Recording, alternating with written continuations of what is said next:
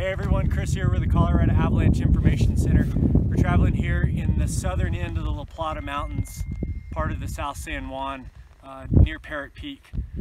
We walked out on this tree-lined slope here and got a rather light rumbling collapse.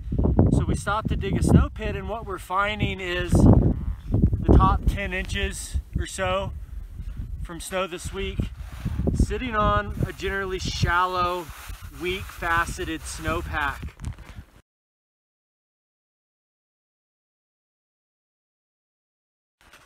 The southern portion of the La Platas has actually seen lower snowfall so far this season as to areas in the northern half of the range, and also a lot of wind. So we have a generally weak, thin snowpack, and at the moment our overlying slab is still really soft.